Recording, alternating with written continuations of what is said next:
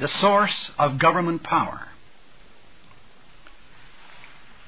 Government is an agency that, at least in theory, represents the body politic.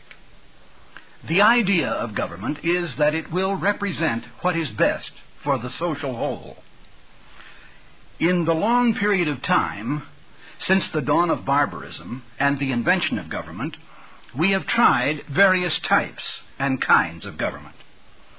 In a sense, we could say that government is a representative. Now, in the early days, when government was first designed, it undoubtedly emerged from theocratic roots with the idea that the paterfamilias, that is, the elderly male primarily, in rare instances we understand there may have been an elderly and very respected female, but in the main, government has taken on the male attributes, that this individual who represented the government was in fact a representative of the divine hierarchy. And all governments were viewed essentially as something imposed upon men by whatever pantheon of deity was accepted at the time. Thus we had, in conjunction with government, the concept of the divine right of kings and the idea that the king, or whoever acted as the head of the state, was in point of fact not representing people, but representing the divine. And so governments from the outset took on that characteristic. Of course, in the passing of time, it became apparent that the men holding this power were not divine. It became increasingly apparent that they were guilty of every conceivable type of despotism, so that populations under the control of presumably divine kings, or at least persons who believed and contended that they were placed in positions of power by some divine act, were in fact capable of every kind of mischief and malfeasance and misfeasance when it came to dealing with people. Ordinary mortals found that they suffered and suffered on a continuingly increasing scale at the hands of government. The reason for this, of course, is that every government, however ordained, contains within it the element of force. And the view of that person or those persons who constitute the government is that they must and will use force in order to maintain something for the good of the total group, whatever they decide is good. Thus it happened that after many centuries of experience with kings who were viewed first as being totally divine and then human beings, but nonetheless with certain divine attributes, notably a divine right to do as they pleased, objection to this concept began to emerge, and it emerged in several ages and in various ways. Our own acquaintance with this, as Americans, really began when this country was founded. We had become disenchanted with British rule. It was believed, of course, that the ruling families of Britain were somehow divinely selected and divinely ordained, and we began to suspect in a very large way that the kings and queens who had taken positions of total power in England were not only not divine, but in many instances they were less divine than persons who didn't have this power. And we began to devise the idea of the common right of humanity, to wit, that if it was possible for any man to have any divine rights at all, then all men had exactly the same rights. And therefore, there was no such thing as a special being who was, by some divine act, placed in charge of other people. Now, this led to the idea that kings ought not to represent the deity so much as they should represent the people themselves. And so we had the concept of representative government slowly emerging. Of course, experiences and experiments in this area had occurred many, many years before, in the ancient Greek period, and also in Roman times, the idea being that at least some people ought to be represented by the government. So we began to change our view of government and began to think of it as an agency that represented the people at large, or, if not all the people, at least certain significant numbers of them. In the concept of democracy, the theory is that the government shall be of the people, and theoretically this means all the people. Now, in point of fact, there can only be a limited number of places from which power is placed into the or from which power comes that is placed into the hands of a ruling individual or a ruling body. That power would have to be granted either by divine right, or it could be obtained by force, or it could be obtained by deception, or it could be obtained by contract. Now, as we examine what has happened in the past, and of course, undoubtedly, we have all been influenced to some degree by the writing of various scholars in this field, the aim was suggested, or at least it was suggested that it had been an aim at one time, that governments, in fact, were contractually organized. That is, that there was some kind of a contract between the governing body and the people at large, and therefore a proper business type of relationship existed between the people and the government, and therefore the people were participants in this procedure. In point of fact, that has never been true. Not at any time, so far as history reveals the facts of the case. Governments have never been established by contract. And when you examine this, you would see that this would have to be the case. Although many Americans suppose that, in a sense, the American government was just such provided just such an instance, in point of fact, it did not. And possibly one day, the functions that a government undertakes may ultimately be established on the basis of contract. What we're confronted with is a philosophic dilemma. Of course, it is true that if God does grant a divine right to someone, well then there would be no question about that someone's having a right to rule others.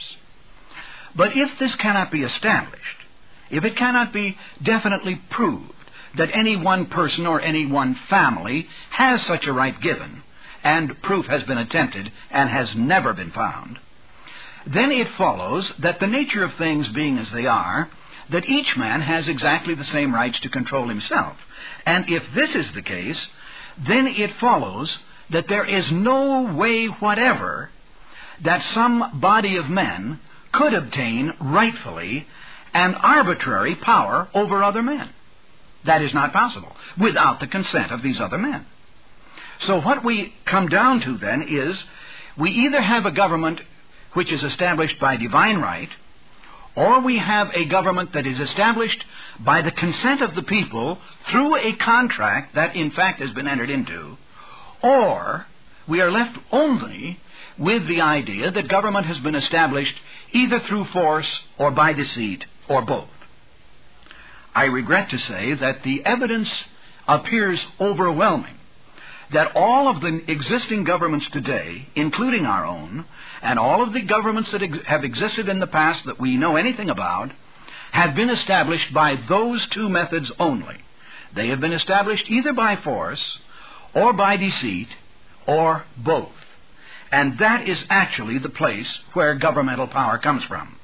It is a usurped dominion in which a certain person or small group of elitists take unto themselves either the assumption that they have been divinely ordained, and they convince enough people of this so that they obtain the sanction of the victims they intend to despoil, or they obtain this position by force, and a force which they retain, and then by making some kind of an arrangement with at least certain leading persons within the population, they establish at least with sufficient clarity that this would be the case, that the people will be better off under their rule than without it.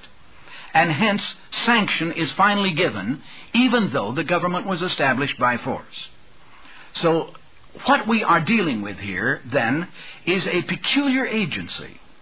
An agency that has been endowed with a mystique all its own, and yet it is a man-made agency that has no more rightful existence than whatever rightful existence the persons had in themselves naturally who established it, unless it could be established that the persons who placed themselves under its control did so knowledgeably and of their free act and deed, and did so voluntarily.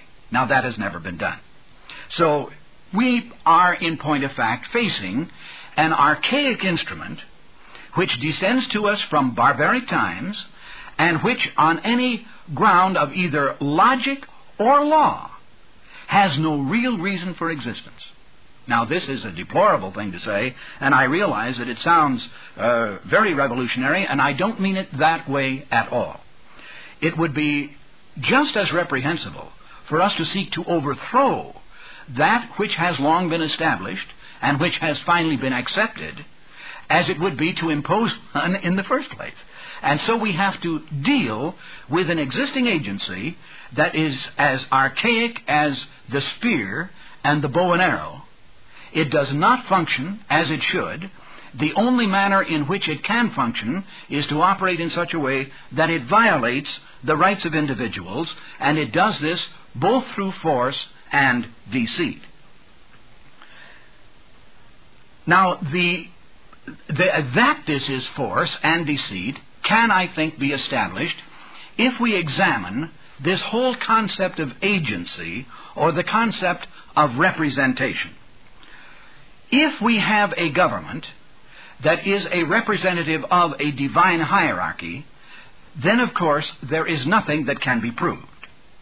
We have already discarded that notion in this country.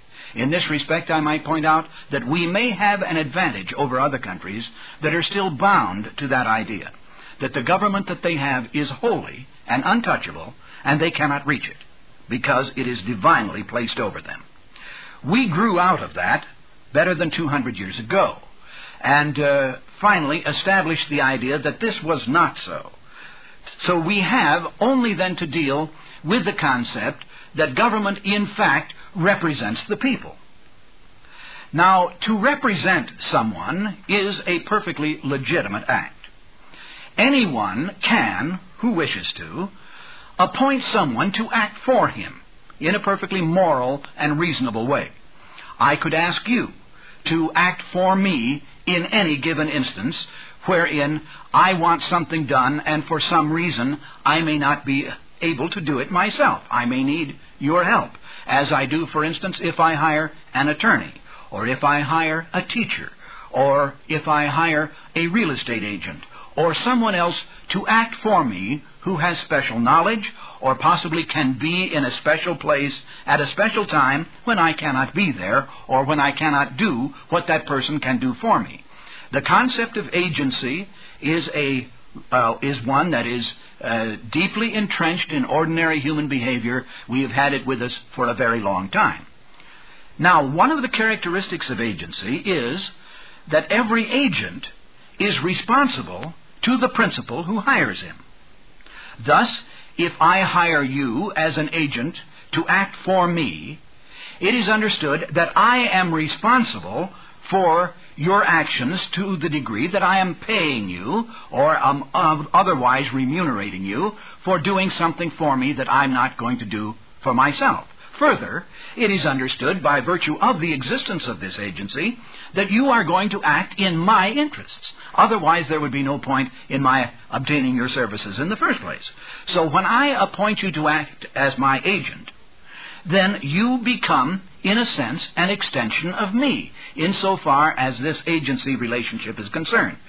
It would be immoral, and indeed it would be illegal in this country, for me to hire you as an agent let us say, a real estate agent to buy a certain property from me that we'll say is in another part of the country. So you accept this condition of agency with me, let us suppose. But as you're accepting it, a second party comes to you and says to you, I wonder if you would act as my agent to procure the same piece of property that I want, you see. This would give you the job, then, of representing two persons who have an interest in obtaining the same property, and it follows that you could not obtain it for both of us. Therefore, if you accepted such employment, you would be engaged in a dishonest act. It would be reprehensible from any moral point of view, and it would be illegal from any legal point of view. You cannot do it. In fact, were an attorney or a real estate agent to attempt such a type of representation, he could be subject to various punishments which the law has ordained for just such type of behavior. We would consider such behavior reprehensible. In other words, when you have a condition of agency as such, the agent is responsible to the principal is responsible to the agent, and the interests expressed that create the agency must be adhered to honestly and with a full devotion to the cause that is set forth that created the agency in the first place. Now then, consider the idea that a politician, as such, can actually be the agent of a large number of people. That is impossible, because even with two persons, they will have divergent interests. And a politician who sets himself up to represent two persons who have diverse interests is, of necessity, bound to cheat one of them. He couldn't help it. However well-intentioned he may be, he cannot actually represent two persons who have divergent views, or divergent claims, or divergent interests. Much less could he represent the body politic. That is impossible. Therefore, when a man runs for public office and contends that he is going to represent a large number of persons, that is, in essence, a statement of fraud. He cannot do it. I am not trying to malign his good intentions in the matter. He is simply, like the rest of us, caught up in a philosophy that is erroneous. It cannot be done. And the result is, and we go around saying it all the time in between elections, we hope we'll get a politician in office who will honestly fulfill his promises. It can't be done. It is not possible. What happens is, of course, that once the man obtains power, which is a presumptive usurpation of a grant given by a whole number of principles, then the man cannot respond to the wishes of these individuals who appear to have, or possibly allegedly have, granted this power to him. Further, even if he accepts the dictates of one such voter and decides that he will, in fact, carry out the wishes of this voter, then he must, in fact, act in a contrary way with other voters who also supported him, but who desire contrary things. So the result is he must betray somebody. And probably the only thing that we have gotten around to now is a kind of government where the politician represents the largest number of persons in general areas, which means that he will, in fact, defraud the smaller number. And that is the only benefit that is available. That is, fewer persons are cheated than would otherwise be cheated if he were, in fact, to follow the dictates of a minority and defraud the larger number. This is, of course, implicit in the whole idea of collective representation. There can be no such thing. In fact, it is both immoral and in every area but politics, it is illegal. But we make an exception politically, and we contend that what cannot be done legally and morally in other areas can be done both legally and morally within a political framework. This is, of course, to create a double standard of values. It is to establish that what a politician does is moral, providing only that he is a politician at the time he does it. If anyone else does it, it is immoral, it could be punished by law, and indeed if anyone attempted it, the chances would be very good that he would both be discovered and punished as a result of his action. Yet that is precisely the idea that must be implicit in any kind of general representation. Now, if you were to, on the other hand, create what we would call a representative government, in which each faction and each interest had a representative, you would have a government of such unwieldy proportions that they couldn't ever get together in any one building. The numbers of persons involved would be thousands in numbers.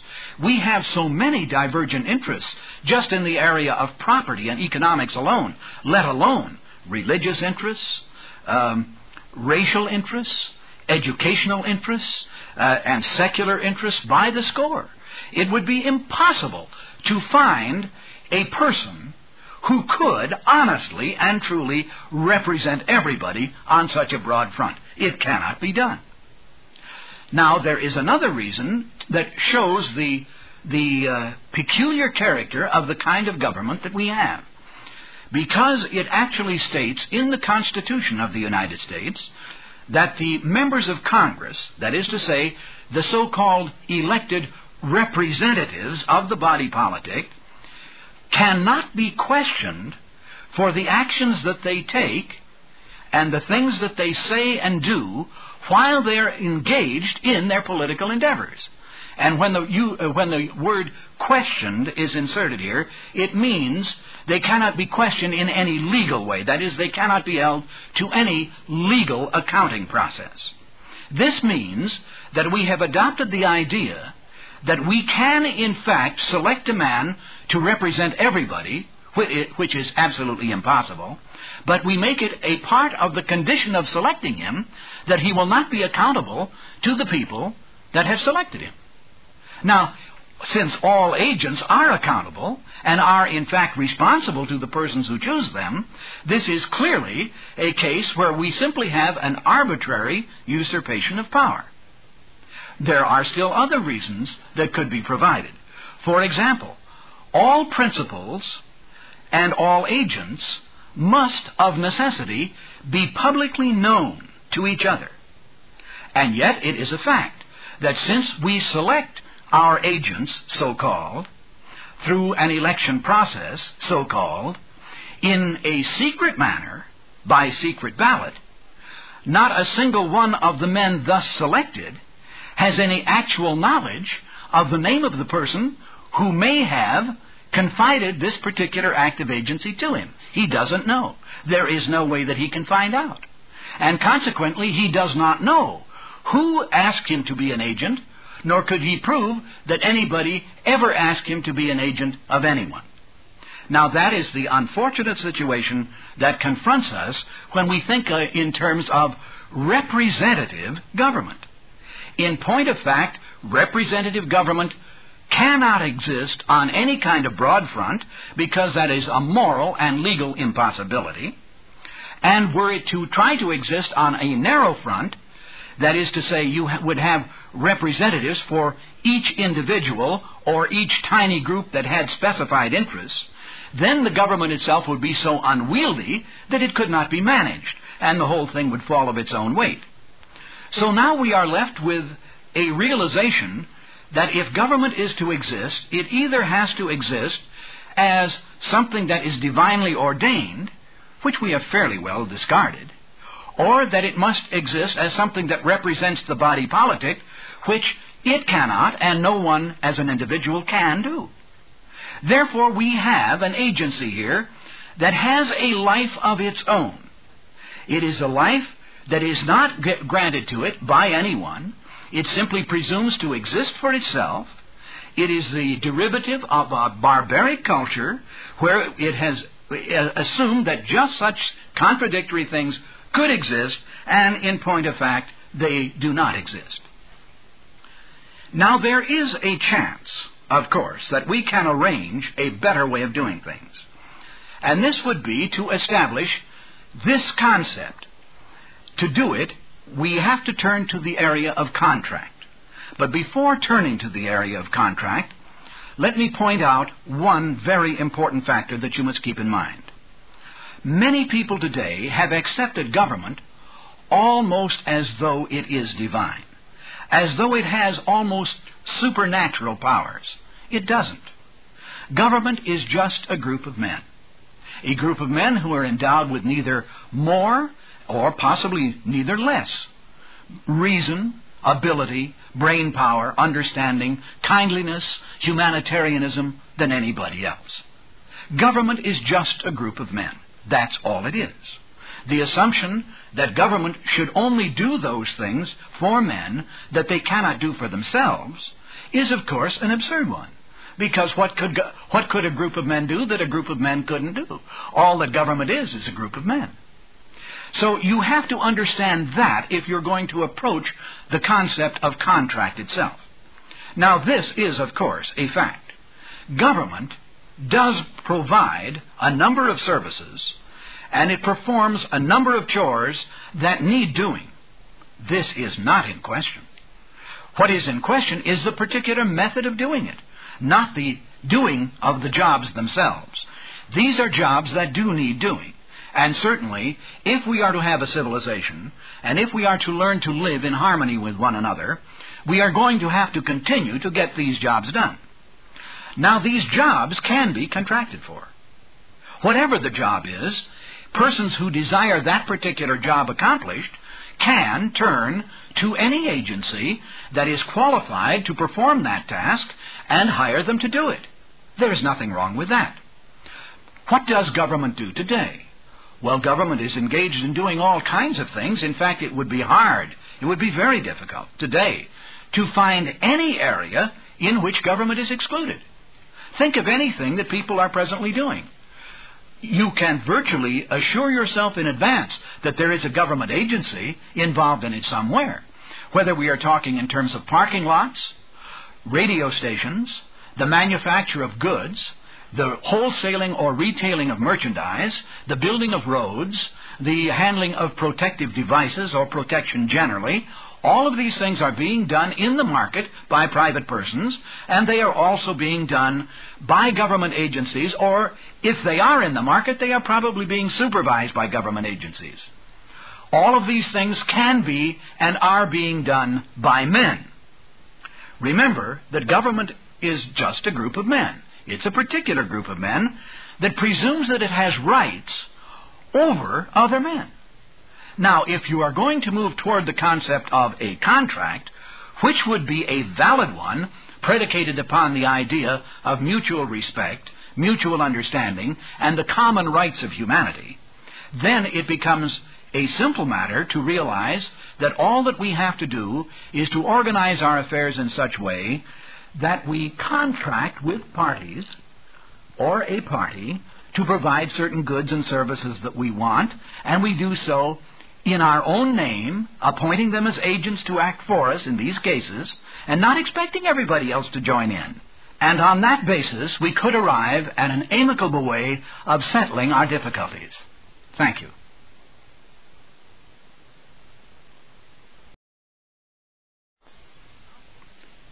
The source of government power.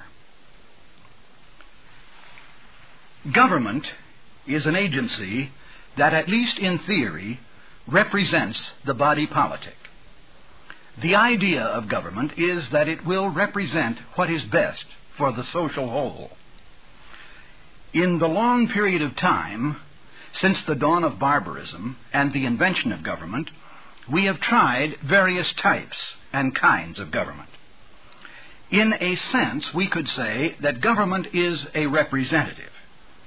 Now, in the early days, when government was first designed, it undoubtedly emerged from theocratic roots with the idea that the paterfamilias, that is, the elderly male primarily, in rare instances we understand there may have been an elderly and very respected female, but in the main, government has taken on the male attributes, that this individual who represented the divine act placed in charge of other people.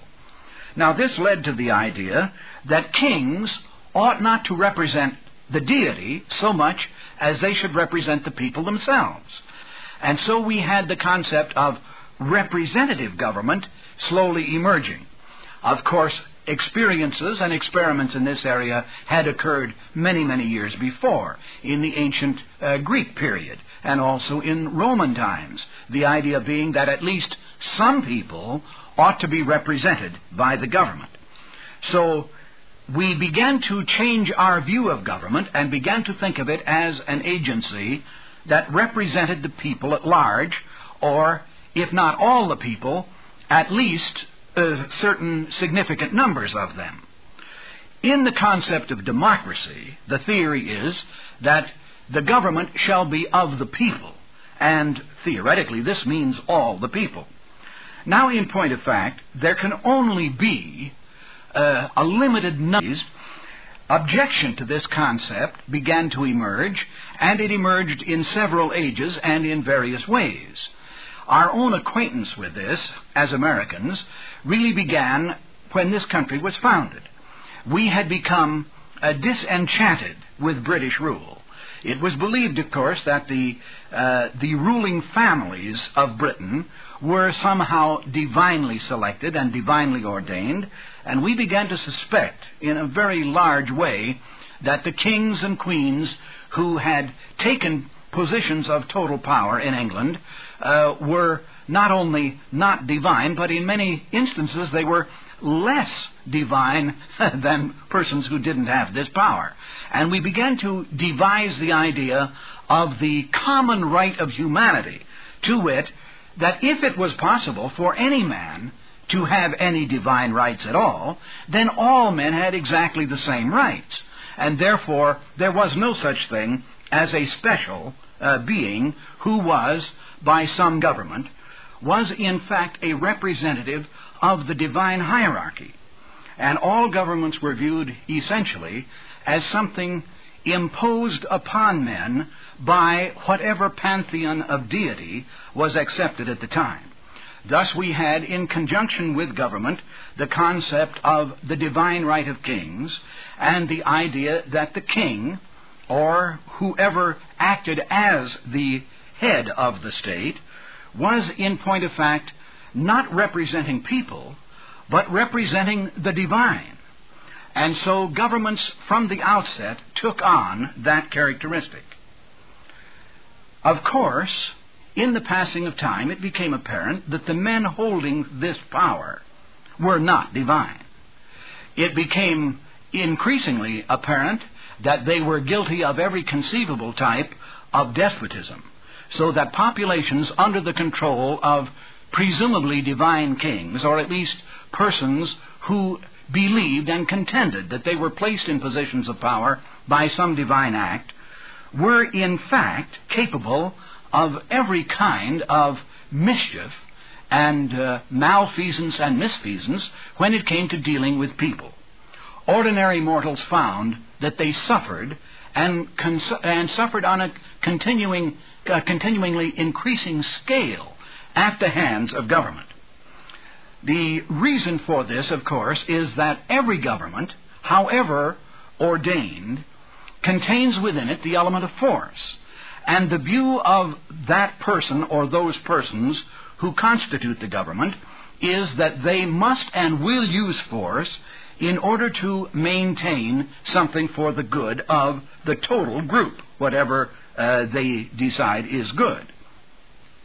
Thus it happened that after many centuries of experience with kings who were viewed first as being totally divine and then human beings, but nonetheless with certain divine attributes, notably a divine right to do as they please,